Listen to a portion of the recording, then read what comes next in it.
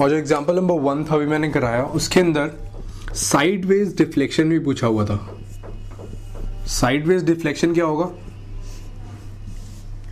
ये अगर यहां से जाकर यू निकलता है, so the deflection will be, if this is P this is R, मतलब यहां पर कितना डिफ्लेक्शन हो गया, तो that will be equals to PR, ठीक है ना, दैट विल बी PR।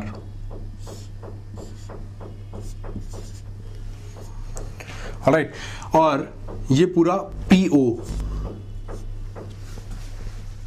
तो ये जो PO है this is the radius R, alright, because ये सेंटर है, यहां से निकल रहा है, तो this will be the radius, and OR will be, R अगर ये है तो this will be R cos theta OR, तो PR क्या होगा, this will be R minus R cos theta, where sine theta की हमने वैल्यू निकाली थी which was equal to D upon R, which will is equal to D upon R की value क्या थी, MV upon QB, sine theta ये है, तो R minus R cos theta की वैल्यू आप निकाल सकते हैं। तो इस तरीके से आपका साइडवेज डिफ्लेक्शन आएगा। एक और केस जो हो सकता है उसमें क्या होगा कि if D is nearly equals to R, अगर D जो हमारा नियरली इक्वल्स टू R है, तो उस केस में क्या होगा, यहां पर आया ये, तो क्या होगा, ये पार्टिकल हमारा ऐसे ही चलता रहेगा, तो उस केस में थीटा डिफ्लेक्शन कितना होगा, that will be equal to 90 degree, ठीक है ना। अगर नियरली इक्वल टू आ रहा है तो यहां पर बिल्कुल जस्ट बाउंड्री पे आकर फिर ऐसे ही चलता रहेगा। Alright, now let us come to another very good example. इस एग्जांपल में क्या है, बस ट्रिक लगी है, छोटी सी ट्रिक, ठीक है, मैथमेटिकल ट्रिक आप कह सकते हैं।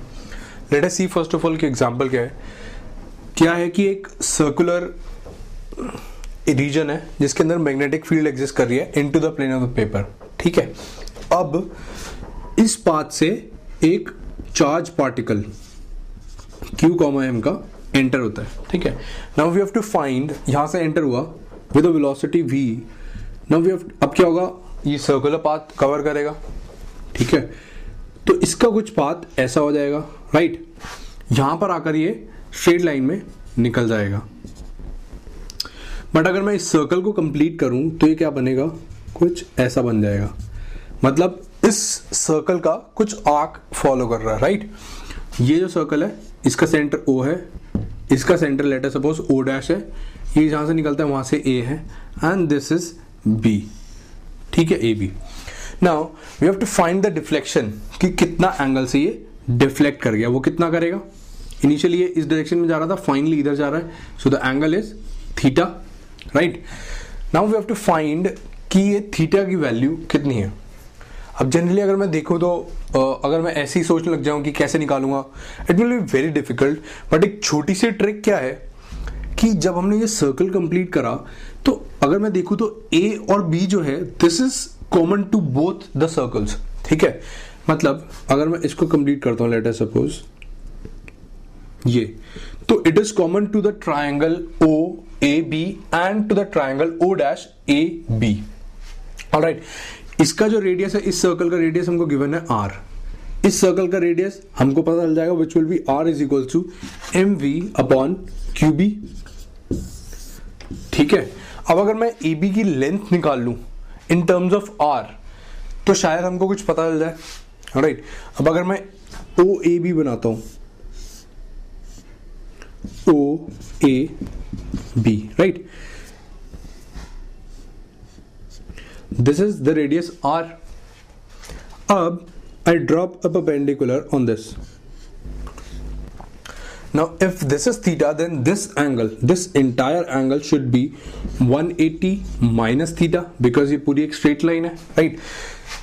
अब क्योंकि this is also the radius and OA is also the radius and OB is also the radius, and this is, अगर मैं 90 डिग्री ड्रॉप करूं तो this will bisect, तो ये वाला एंगल एक कितना हो जाएगा, 180 माइनस थीटा बाय 2, ठीक है।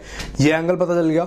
Now this is the radius, so sine of this angle 180 minus theta by 2 will give us this thing which is, let us suppose x upon r। तो ए बी की value कितनी होगी, A B will be equals to twice of x, that should be equals to twice of are into sine of 180 minus theta by 2, right, ये हो गई. So this will come out to be 2r cos theta by 2. ठीक है, A B की value एक तो ये आ गई. अब मैं दूसरे सर्कल में भी कैलकुलेट कर लेता हूं. वो क्या आएगा, अगर आप देखेंगे, if this thing is 90 and this is 180 minus theta and this is also 90 because इस सर्कल से इसके परपेंडिकुलर पे ड्रॉप करा, ये 90 ये 90 ये 180 minus theta, so this should be theta. Opposite angles का सम 180 होना चाहिए. Alright, so this should be theta. तो दैट मीन्स कि यहां से अगर आप कैलकुलेट करेंगे O dash triangle O dash A B से, तो ए बी की वैल्यू आएगी 2 small are sine theta by 2. ठीक है, now these two lengths are same, so that means कि tan थीटा बाय 2, अगर मैं उन दोनों को डिवाइड कर दूं, it will come out to be tan theta by 2 is equals to r upon r. तो यहां से हमारी वैल्यू आ जाएगी, theta will come out to be 2 tan inverse of r Q B upon M we.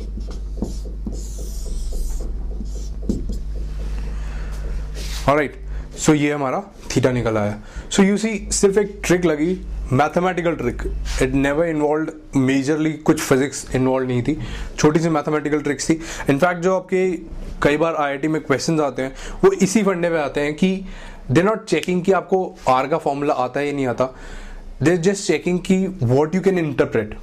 अगर आप ये interpret कर सकते थे कि ये सर्कुलर पाथ फॉलो करेगा and then you can complete the circle, उसके बाद they will be using the mathematics part.